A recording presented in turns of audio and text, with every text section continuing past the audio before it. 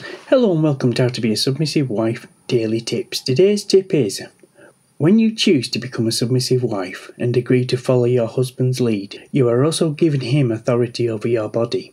Sex is a gift for married couples to enjoy. It is not a weapon to use against your husband. If your husband has been unfair or upset you, talk to him and discuss the problem.